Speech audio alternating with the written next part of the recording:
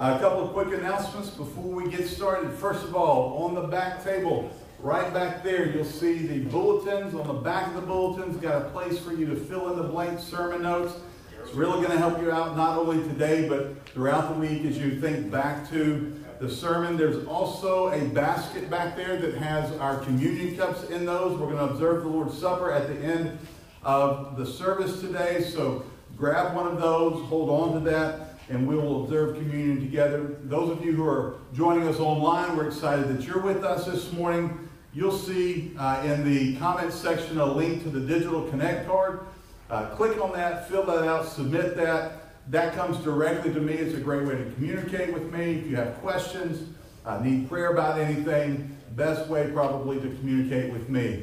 Those of you who are here in person, that's why we have this for you. So look, in the back of the seat in front of you, welcome card.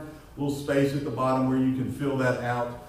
Drop that in the box in the back as well, along with your offering. If you are not giving digitally, which we have that option available, but if you're giving physically, that goes in that white box on the back wall as well. Let's begin our worship of the Lord this morning by reading a passage of Scripture talking about the power of God. We're going to talk about that a little bit today. And so we're going to pray, read Scripture, and then we're going to pray, praising God for His power. 1 Chronicles 29:11 says, "Yours, Lord, is the greatness and the power and the glory and the splendor and the majesty, for everything in the heavens and on earth belongs to you. Yours, Lord, is the kingdom, and you are exalted as head over all." Let's pray. God, we praise you this morning for your power. You are the God of all power. There's not a single thing in the universe that's not under your control, that you don't have power over. And so we praise you this morning as our sovereign Lord, who is the all-powerful God, who can speak worlds into existence. As we worship you this morning, the God of all power, Lord, I pray that we would bless your name, that we would make much of you this morning.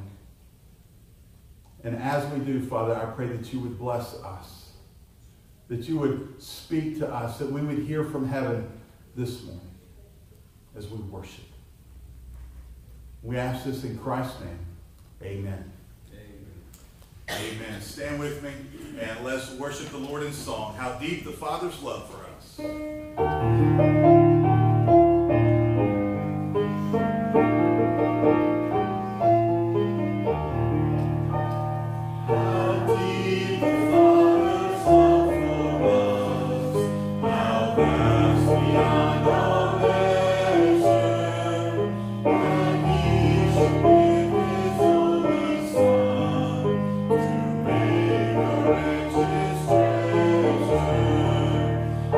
Praise the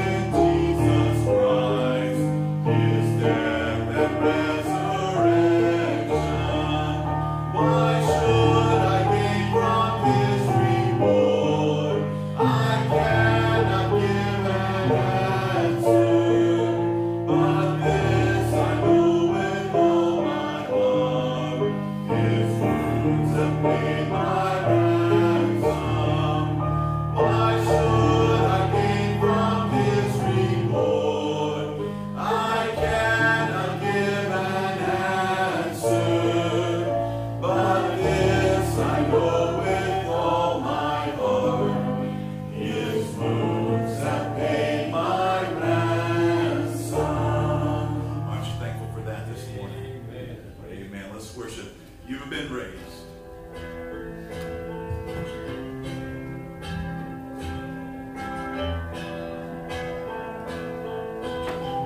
How do we know we've been forgiven? How do we know we have been made clean?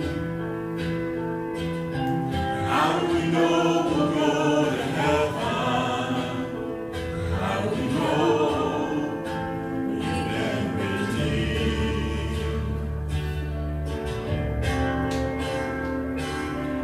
You have been raised, the tomb has been opened. Nothing can take away our hope in you. You have been raised. You have been raised, the work is completed. Hell and its powers have been defeated. You have been raised.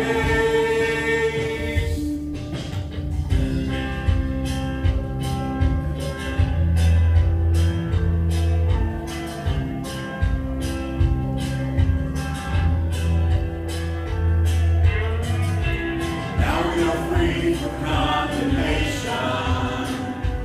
There's no judgment left for us to fear. You don't have to wonder if we're welcome. You were the one who brought us near.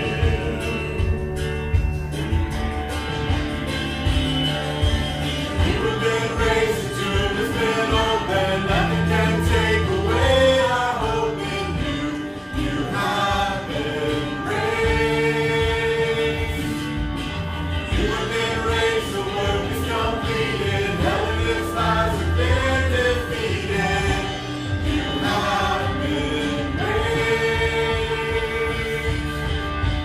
The price you paid for us has fully been accepted. Because of your shed blood, you cannot be rejected. The price you paid for us has fully been accepted. Because of your shed blood, you cannot be rejected.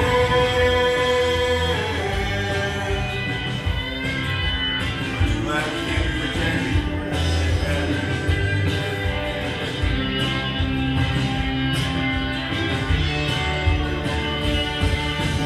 You have been raised, the tomb has been opened. Nothing can take away our hope in you. You have been raised. You have been raised, the work is completed. Hell and its powers have been defeated. You have been raised. You have been raised. You have been raised.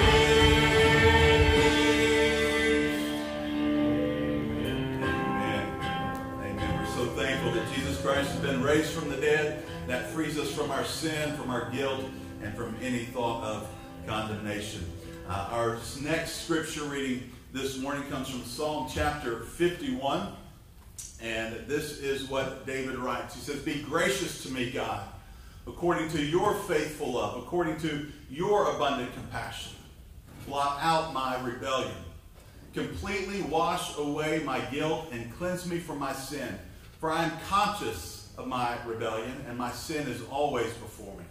Against you, you alone, I have sinned and done this evil in your sight. So you are right when you pass sentence. You are blameless when you judge. Indeed, I was guilty when I was born. I was sinful when my mother conceived me." Let's pray. Guys, we think about that passage and knowing the background that David wrote that in response to his sin with Bathsheba and his confession and repentance from that. And yet he says, against you and you alone has he sinned. God, we know that we do things that are sinful to our brothers and sisters in Christ, those who are outside of the church. But God, we know that ultimately all sin is against you. And so we are here to confess that this morning, God, that we have sinned in many ways. We know that Jesus said that adultery, like David committed, is not just a physical act, but it's lust in the heart. And God, we're guilty of that. And so I pray that we would confess that this morning as a faith family, as we are moving ahead in our worship of you today, God. And like David, we know that when we confess our sins, God, you wash away the guilt of our sins. You wash away our sins. You separate us as far as the east is from the west. And our sins are no more. And we thank you for that this morning, God. It's in Christ's name I pray. Amen. Amen. Let's continue to worship that song. How great is our God.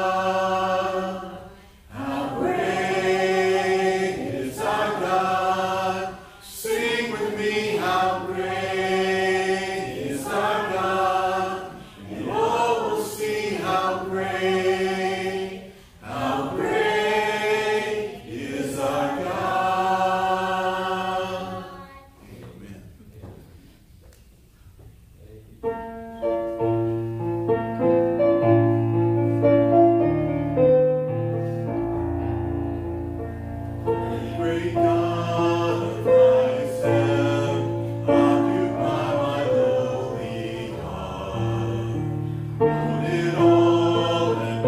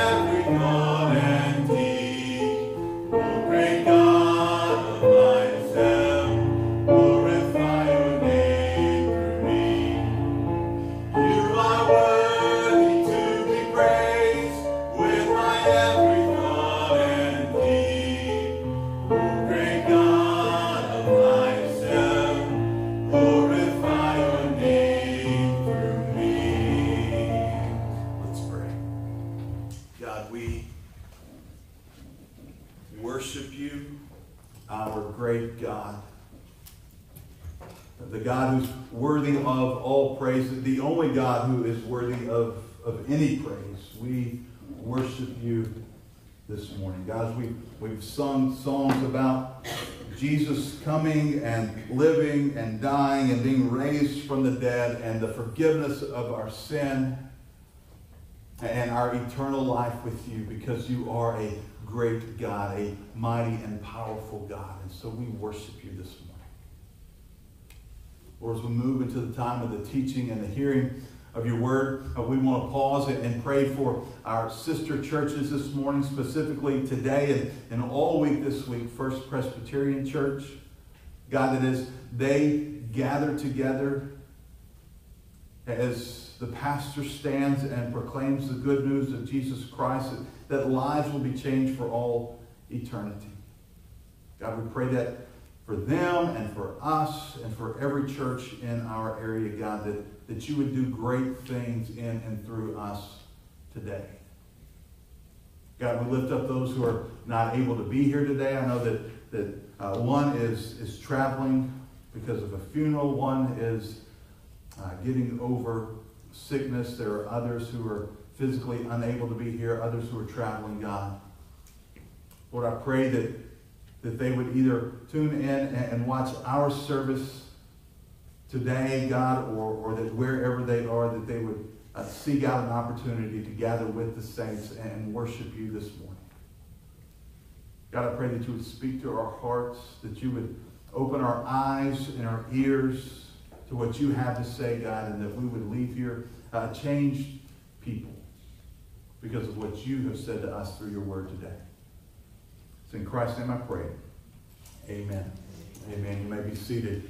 Ephesians chapter 1. We're going to finish up chapter 1 today. We're going to be in verses 15 through 23. If you don't have your Bible with you, grab one of those black hardback Bibles under the seat in front of you, and we are on page 1036 in that Bible. Ephesians chapter 1. Be on page 1036. Let me ask you this as you're turning. What is the best type of sermon? Is it a theological sermon, or is it a very practical sermon?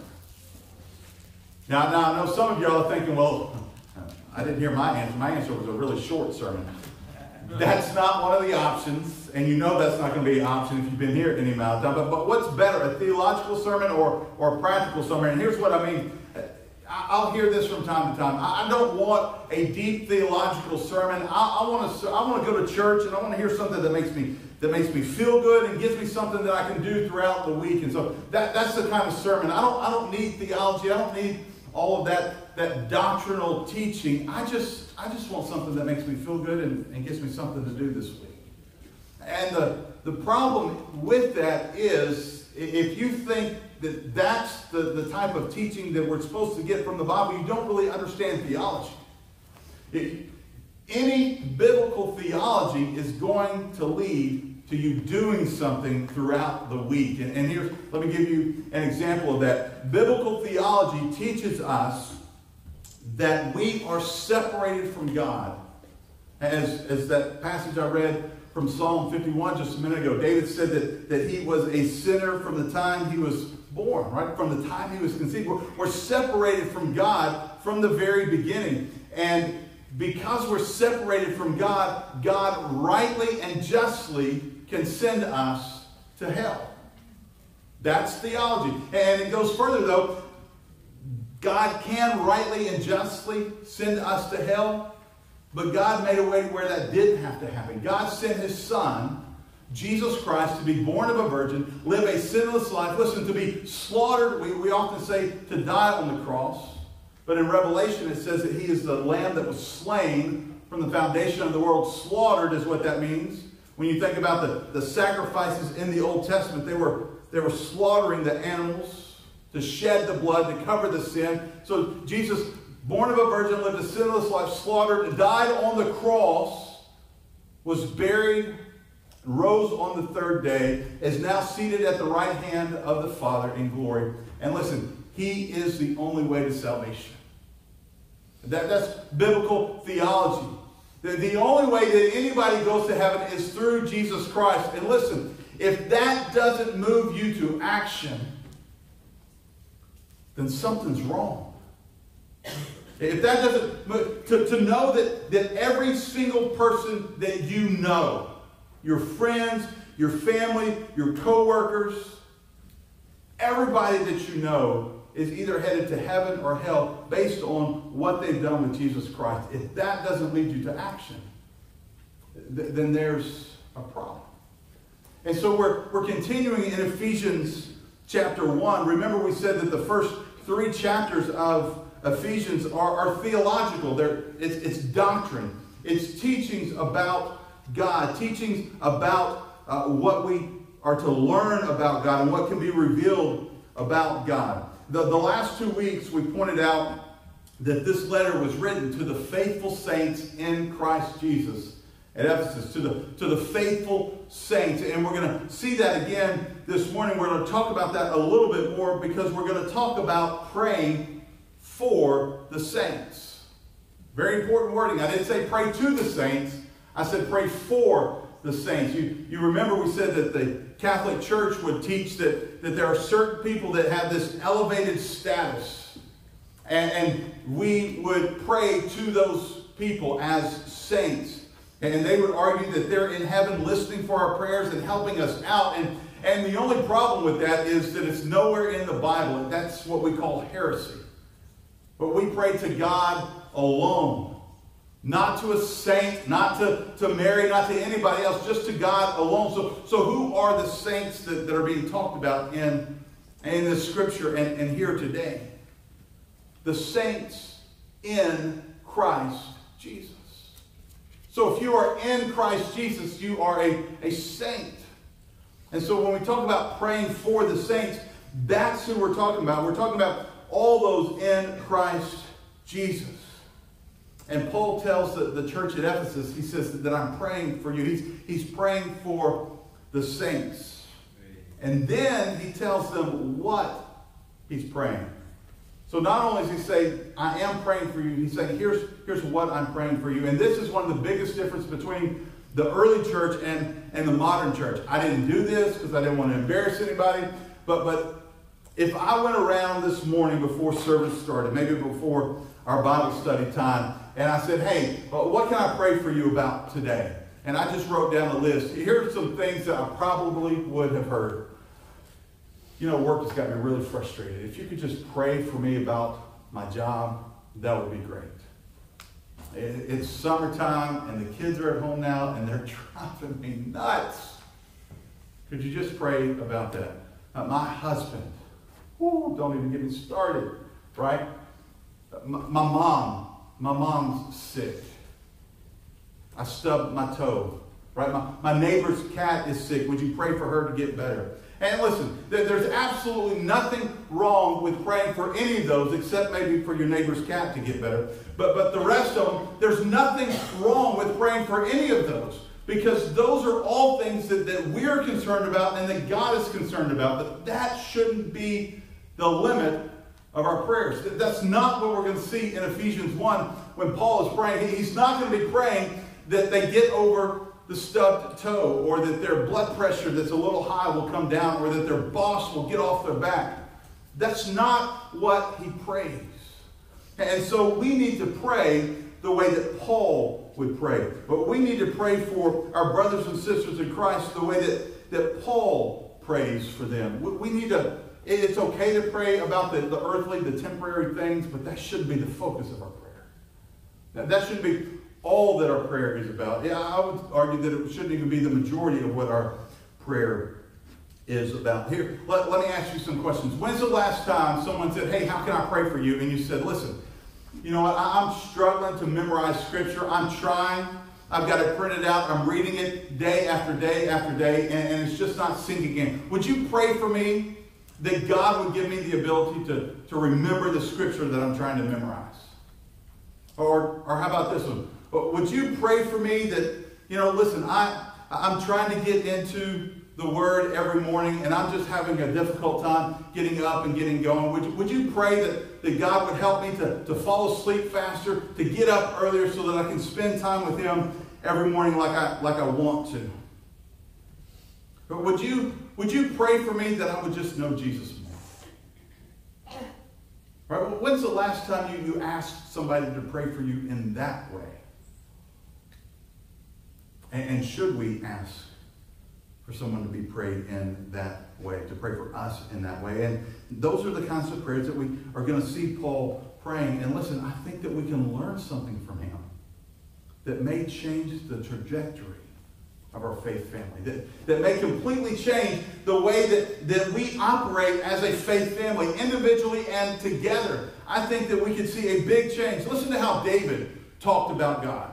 Psalm chapter 63. I posted this on the church Facebook page earlier this week. Write down Psalm 63 so that you can go back and read the whole chapter. Here's just a little bit of what David says about God. God, you are my God. I eagerly seek you. I thirst for you. My body faints for you in a land that is dry, desolate, and without water. My lips glorify you because your faithful love is better than life. I rejoice in the shadow of your wings. I follow close to you. Your right hand holds on to me.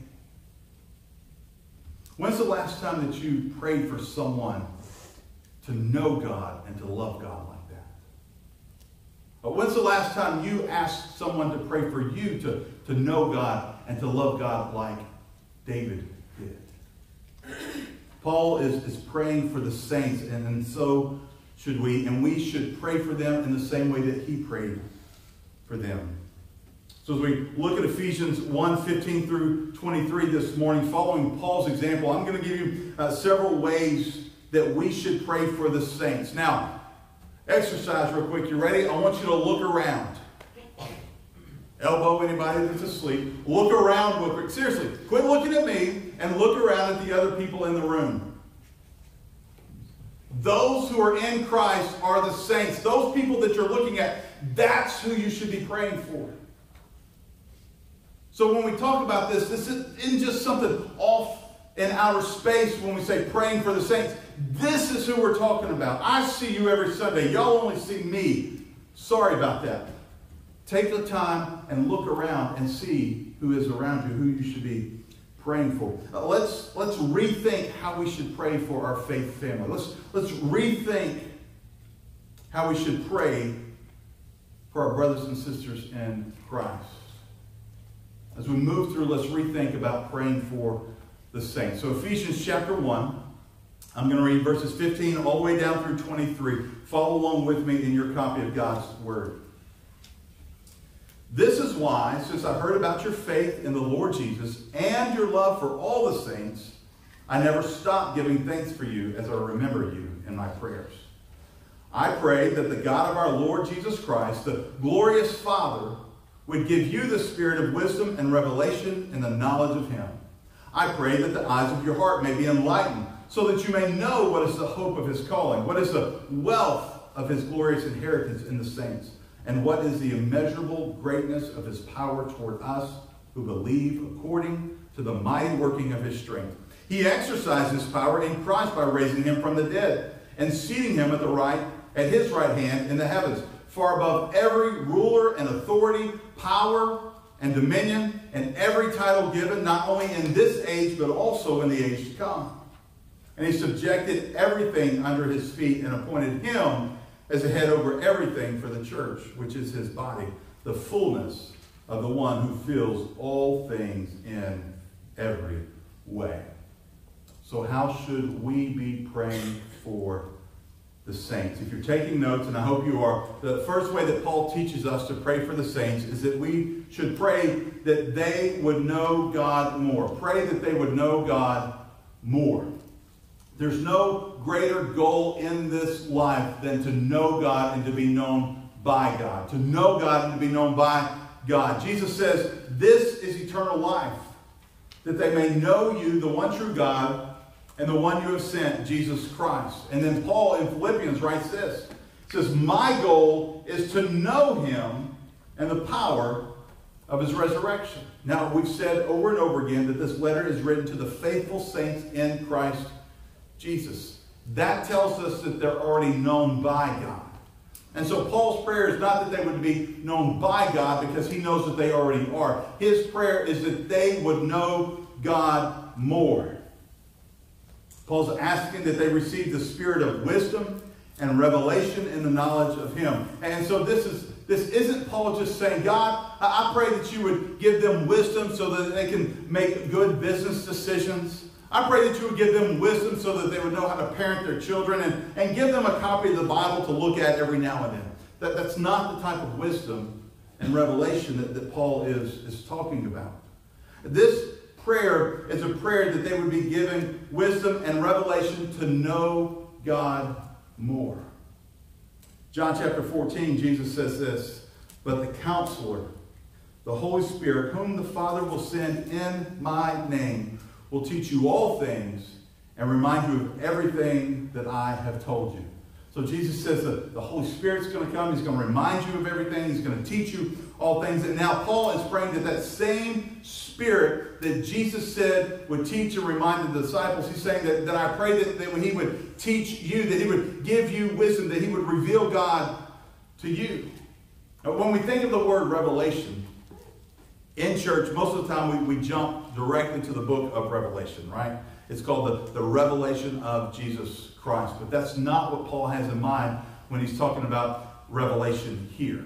That we would have this spirit of wisdom and revelation.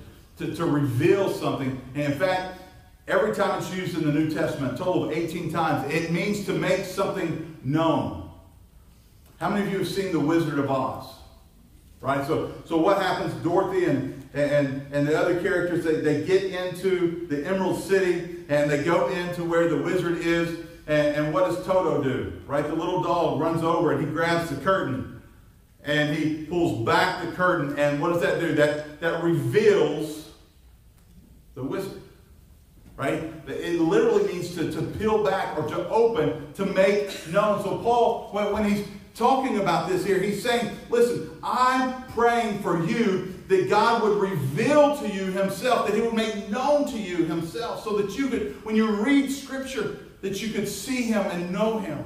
When you pray, that he would open your eyes to see him and to know him, that he would reveal himself to you. Do you think we still need to pray for that in our lives today? That's what Paul was praying for them. D.A. Carson says this: what is the greatest need in the church today? The one thing we need is a deeper knowledge of God. We need to know God better. That's what Paul was praying for the church at Ephesus. And that's what you and I need to pray for one another. Pray that we would know God better. How well do you know God? How much do you know about God? Let me ask it this way. How much more do you think there is to know about God than what you already know? He's infinite. There's no way that you can know everything there is to know about God, but don't let that stop you from knowing everything that you possibly can about God. You can study and pray and read for your entire life, and you're not fully going to know who God is, but you're going to know God more. If you do that, seek to know him more and pray that your brothers and sisters in Christ will know him more. That's the first way that Paul tells us. The second way that Paul teaches us to pray for the saints is to pray that they would know his hope. He tells us that in verse 18. He says, I pray that you may know what is the hope of his calling. So this is specific, it's hope, but it's specifically about the hope of his calling. So before we can understand the hope, we need to make sure that we understand what Paul means by the calling, or by God's calling. And this term is used multiple times in the New Testament, and every time it's used, it's talking about salvation. So when we talk about being called by God, it's about salvation. Here's some references. Ephesians chapter 4, we'll be there in a couple of months. Paul encourages us to walk in a manner worthy of our calling, in a manner worthy of our salvation. In 2 Timothy, Paul says that God has saved us and called us with a holy calling. Peter tells us to be more diligent to make certain about God's calling of us, about his salvation. So it's a reference to his salvation. And keep in mind that it's His calling. It's not our calling. We didn't call ourselves. God called. God is the one that saves. We'll get there next week, but it's by grace that you're saved. Not because of anything that you did. Not because you were awesome or that you may one day be awesome. It's because God is already awesome. And so it's by His grace that you're saved, not through works. So what is the hope of His calling? Paul really doesn't give us that in these verses, but if we back up to last week, when we talked about being sealed, being kept by the Holy Spirit, right? We said that when you're saved, you're sealed by the Holy Spirit, and nothing can undo that seal, and that the Holy Spirit is our guarantee of salvation. Amen. That's our hope. That's the hope in the calling. He wants you to know that He who started a good work in you will complete it until the day of Jesus Christ. God saved you. He's keeping you safe, and He will complete your salvation. That's the hope in our calling. Our hope is not in that we are going to keep ourselves saved or that we saved ourselves. Our hope is that it's outside of us. Because I promise you, I would mess it up. Right? You would mess it up. God's not going to mess it up. That is the hope of our calling. God saved us, and He's going to keep us saved. And if it was any other way, there would not be any hope. But there is hope, and you need to know that hope. And so do those around you. So do the saints need that. So pray that they would know His hope. Thirdly, Paul teaches us when we pray for the saints, pray they would know His treasure. Back again in verse 18, Paul says that you may know what is the wealth of God's glorious inheritance in the saints. Now, last week, if you remember, we spoke about our inheritance. We said that the Holy Spirit is the down payment on our inheritance. And our inheritance is heaven. It's eternal life. It's glorification. It's shedding this mortal body and putting on immortality. It's leaving behind the pains and the trials and the tribulation of this world and stepping into a new world, a heavenly realm where there are no pains, where there are no trials, where there are no tribulations. There's just glory. That's what our inheritance is. But Paul is not talking about our inheritance here. In fact, he doesn't say our inheritance. What does he say? His glorious inheritance. Not Paul's, God's. This is God's glorious inheritance.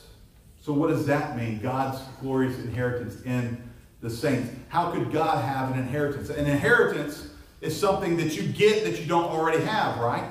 So how could God get an inheritance? Is there anything that God does not have? This is like asking the question, well, what do you buy the rich person who can buy anything in the world? Right? Elon Musk, richest man in the world. If you were going to buy him a birthday present, what would you get him? There's nothing on this planet that he can't buy. Well, what is it that God is going to inherit that He doesn't already have? Think about it this way. What did Jesus Christ gain on this side of the cross that He didn't have on the other side of the cross? You. Me. We are His inheritance. God didn't buy, or God didn't have us to begin with, right? Because we were separated from Him. God didn't force salvation on anyone, because then it wouldn't be an inheritance. Our salvation, yes, bought and paid for by Christ Jesus, by that free gift. But that is God's inheritance. He inherits that. We're His. Think about that. You are His treasure. I am His treasure. You grasp that, and that'll change the way that you see God. You are His glorious inheritance. It'll make you remember the psalm that I read earlier where David said, God, you are my God. I eagerly seek you. I thirst for you. The image there is like he's crawling across the desert. There's no water. I'm about to die. And all I want is one more drink. That's the eagerness and the longing that he has for God. He says, you are better than life. When you realize that you are God's treasure, that's how you'll feel. That's how we'll operate. We sang the song, we opened the service with the song, How Deep the Father's Love for Us. And that's Listen, that's one of those songs I could sing every single week because I love that song so much. But here is the first verse. How deep the Father's love for us, how vast beyond all measure, that he should give his only Son to make what? A wretch, that's you and me, but that's you, to make a wretch his what? Treasure. That's what that song is saying, that God gave his Son to make you his treasure. Did you know that you are God's treasure? Paul wants you to know that. And listen, you need to pray that others will know that as well. That others in Christ Jesus will know that they are his treasure. Fourth way, and final way that Paul teaches us to pray for the saints, is to pray that they would know his power. That they would know his power. And this is really the climax of the prayer. We know that because Paul spends the majority of the time in this passage talking about God's power. He calls it the immeasurable greatness of his power. And that's something that's easy to skip by, but you've got to think about that. The immeasurable greatness of his power. Well, the theological term is omnipotence. Omni, all power. All powerful. There's no power greater than God. There's nothing that God cannot do. God is all powerful. Remember, chapters 1 through 3 are about doctrine. And so what Paul is teaching here, remember who he's teaching, right? We said, yes, they are the saints in Christ Jesus, but they're Ephesians. They're not Jews, they're Gentiles. These people didn't grow up hearing over and over and over again about the God of the Old Testament. They didn't grow up hearing about the God who spoke and worlds came into existence. They didn't grow up learning these things. And so Paul is saying, listen, you need to know about the power of this God. Remember, they had temples, 50 different gods they had temples to in Ephesus, including the temple to Diana, which is considered one of the 7 wonders of the ancient world. And Paul is saying, listen, it ain't them. They don't have the power that this God has. This God has real power. And so he's teaching them that in this passage that they have power. God did a lot of stuff in the Old Testament, right? We've seen the things that he's done in the Old Testament. He parted the Red Sea and led the Israelites out and all these other miraculous things, but there's nothing he did in the Old Testament that compares to what he did in the New Testament. What did he do in the New Testament? Paul jumps right to it when he talks about the resurrection. Now that is the greatest display of God's power that has ever happened. The resurrection of Jesus Christ. God has the power to raise the dead. And listen, Jesus is not the first person to come back from the dead. You go to the Old Testament and you'll read multiple times. Elijah raised a little boy from the dead. Jesus raised a little girl from the dead. Jesus raised Lazarus from the dead after he had been dead for 4 days.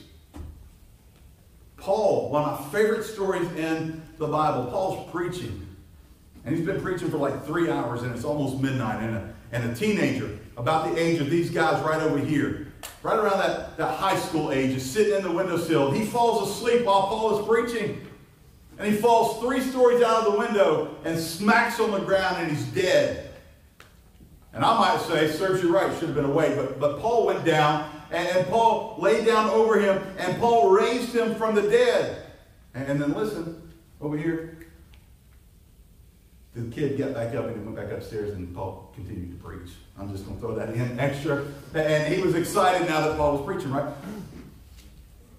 Jesus is not the first one to be raised from the dead, but here's the difference.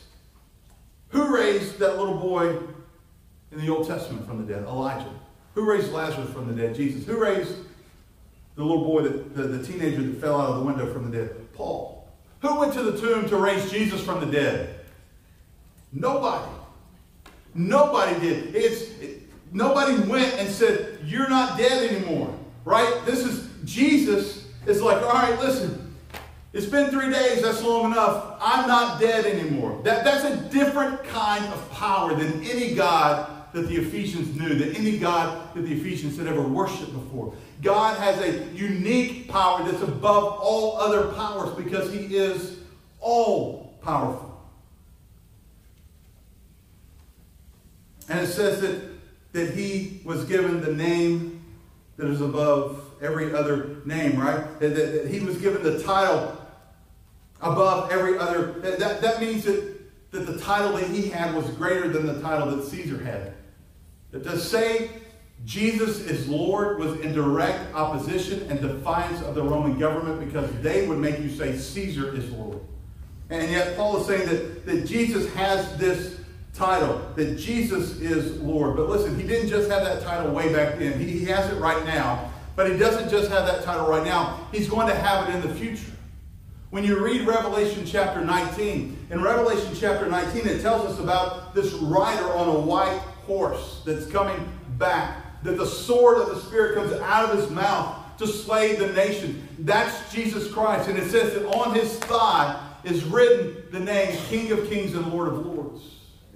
That's the title of Jesus. That's the power of Jesus. We talk about Armageddon. And I love, Hollywood wants to make it this big deal. But when you read the Bible, it's going to be all of one army, all of Satan's army is going to be lined up over here, and all of Christ's army is going to be lined up over here, and God's going to speak and the war's over. Right? It's kind of anticlimactic because God's just too powerful. It's not going to happen that way. He's praying. Paul is praying that they would know that power. That they would know in the midst of a society that has many gods, that they would know the one true God and his power. And that's the way that we should pray for our church, for our brothers and sisters in Christ. Do you know the power of Jesus? His power over sin and death, his power over the grave, his power to defeat the enemy once and for all, his power to save. Do you know the power of Jesus? I pray that you do. And listen, as a faith family, we need to pray that one another knows that power.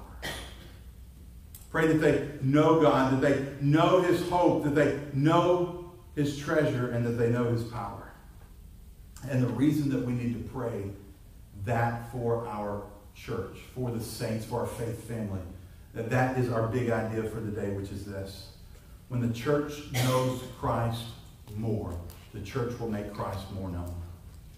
When the church knows Christ more, when you know Christ more, you will make Christ more known. Our mission as a church is to move people into a more dynamic relationship with Jesus Christ, and you can't do that if you don't know him. But as you know him, you'll make him known. As you know him, you will help to move people into a more dynamic relationship with Christ. And that's our goal. And I want to give you 3 action steps as we wrap up this morning that'll help us to achieve or to work towards that goal. The first is this: pray for your faith family.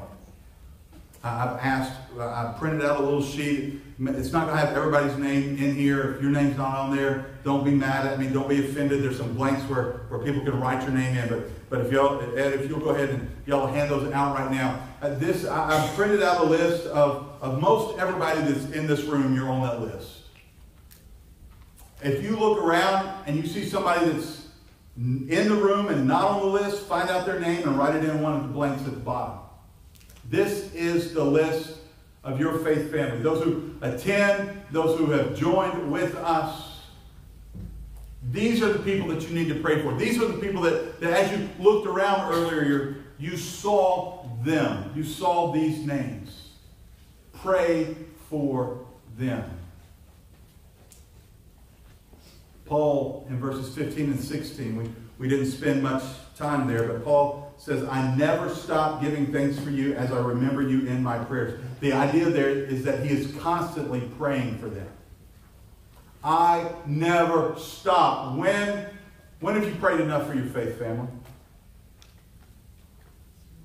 Either when they're in heaven or you are. Because Paul says, I never stop. Don't stop praying. Don't stop praying for your faith family. And pray for them in this way. Don't just pray that they'll get over the cold that they have. Pray that they'll know God.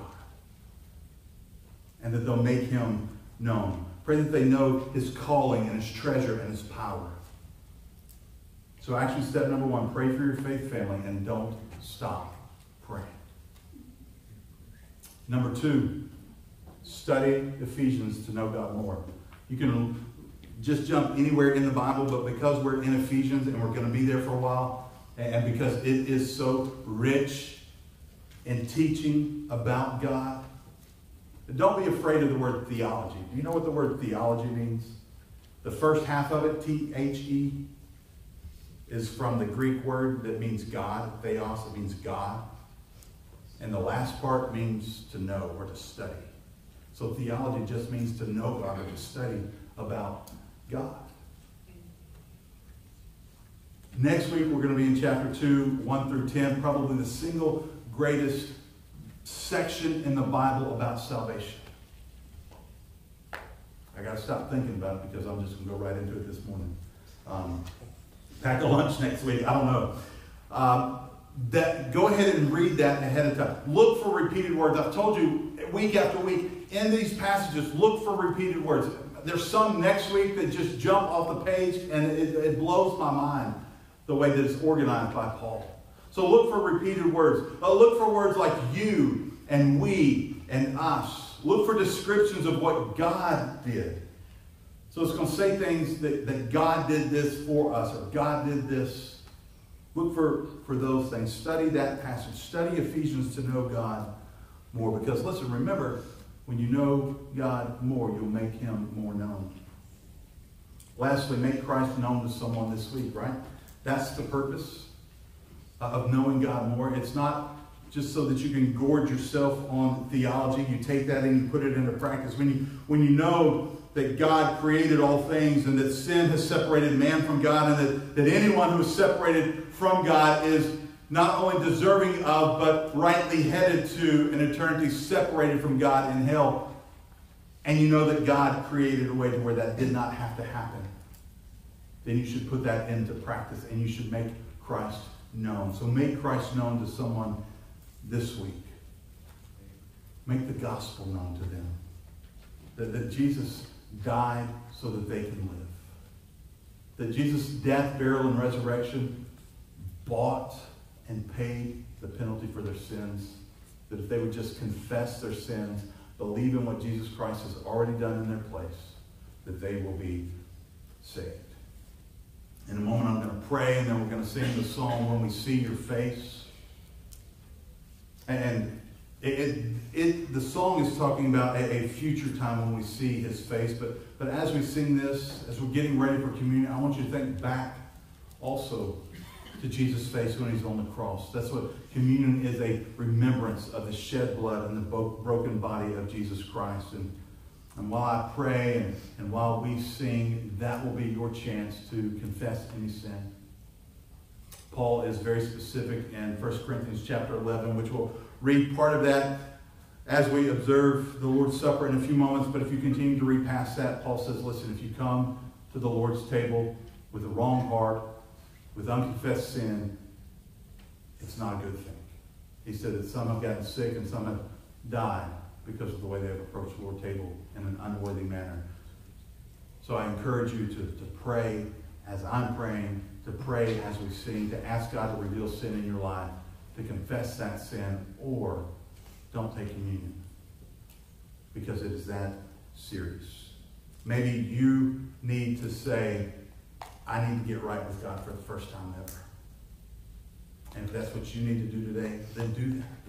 Do that right here, right now. If you need to reach out to me later today or sometime this week, do that. There's multiple ways of connecting with me. Reach out to me. I'd love to talk to you about what it means to be a follower of Jesus Christ.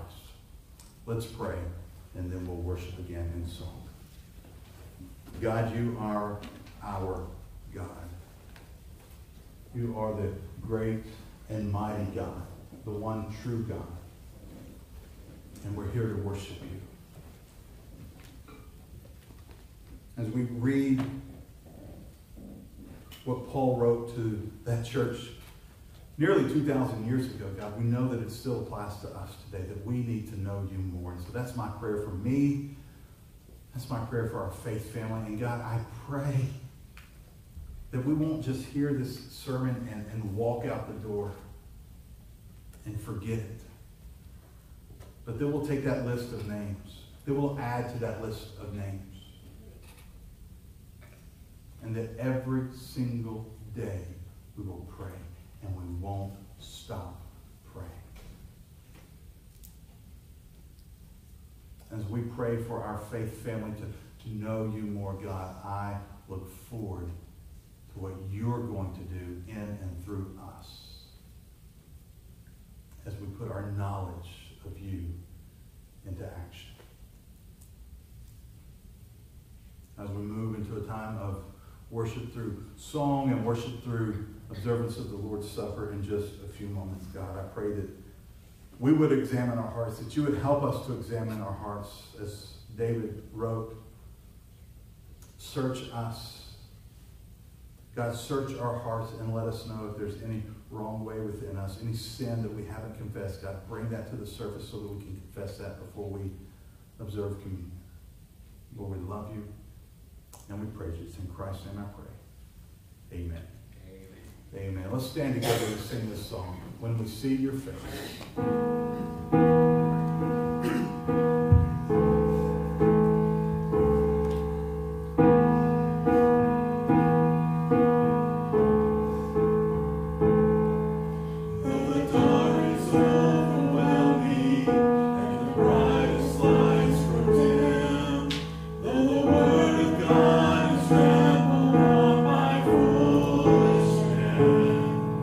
Though the wicked never stumble, and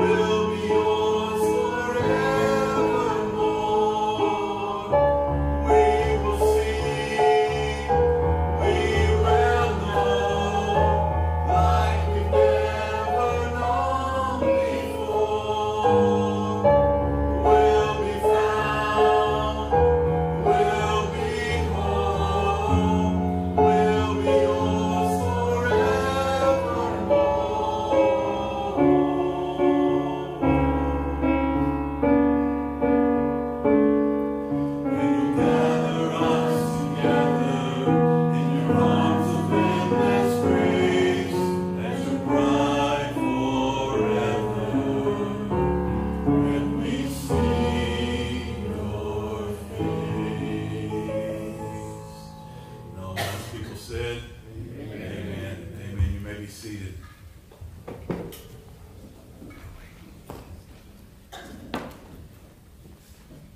If you do not have a cup for communion and you need one, if you'll just raise your hand and our gentleman will bring one to you. Again, this is, we treat this very seriously. I think that Paul treats it very seriously, and so we're going to follow in that. Communion is available for all those who are faithful saints in Christ Jesus. And so that simply means that you have come to the point in your life where at some point in time you confessed your sin. You said, God, I know that I'm a sinner. I know that I deserve death and hell, but I trust in what Christ has done on my behalf. I confess my sins to you. I believe in Jesus Christ. God, save me. If you have done that in some way, shape, or form in your life, you are welcome to observe communion with us. And again, sins confessed. And so let's make sure that we have that right with the Lord as well. We're going to start with the bread, which is on the bottom. And so if you'll take and open that, I'll read the scripture and pray, and then we will take that together, and then we'll move on to the juice. 1 Corinthians chapter 11, Paul says, "For I received from the Lord what I also passed on to you. On the night when he was betrayed, the Lord Jesus took bread, and when he had given thanks, he broke it and said, 'This is my body, which is for you. Do this in remembrance of me.'" Let's pray together. God, there are a lot of things that I don't understand. And this is at the top of the list. Why Jesus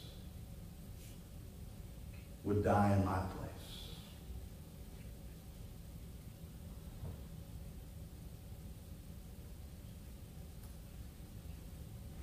That the words thankful don't even begin to express the emotions that I feel, that we feel, God. I look forward to the day that when we do see your face, when we can fully, in a glorified body, fully express our gratitude to you. But until then, God, we simply say thank you as we worship you for the sacrifice of Jesus Christ on the cross for our sins, so that we could be forgiven, so that our relationship with you can be made right, and so that we could spend eternity in heaven with you. God, we thank you for the broken body and the shed blood of Jesus Christ. In his name I pray. Amen.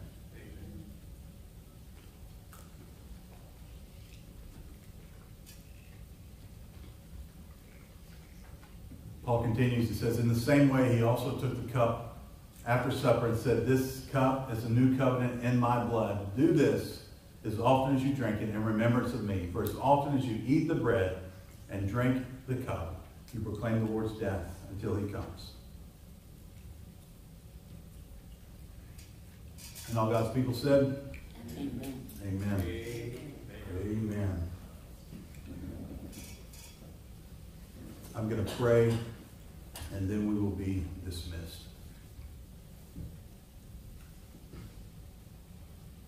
God, we worship you, our Creator, our Redeemer, the one who has saved us, who's keeping us saved, and will complete our salvation. God, my prayer is that we would, as Paul said, know you and the hope of your calling. And that we would understand that we are your treasure. And above all, God, that we would know your power to save. And so as we leave this place today, as we strive, God, to move people into a more dynamic relationship with Christ, God, let us, now knowing you more, make you more known, and share the good news of Jesus with a lost and dying world that is desperate to hear it. we thank you for loving us, for saving us, and God, yes, for sending us. It's in Christ's name I pray. Amen. Amen. God bless you. You're dismissed.